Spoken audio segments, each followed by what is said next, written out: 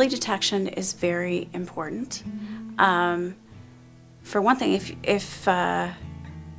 if you are worried about cognitive changes in yourself or your family member, the first thing that's really important is to contact your family doctor, because medical help is available and it is essential right away. The earlier you get help, the more effective the medications are. The medications help slow down the progression of symptoms, but you can't retrieve the symptoms or the abilities that you've lost.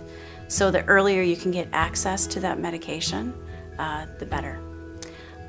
Also, on another level too, the clients that we have that get involved with us early really benefit from all the family support that they receive.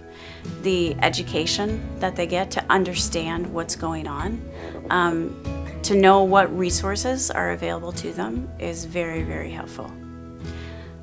One thing with the learning series is that it's offered in a group setting.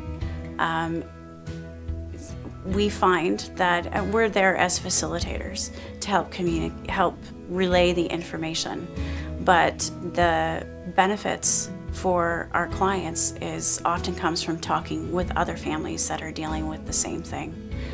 They benefit so much from the support and understanding of their peers.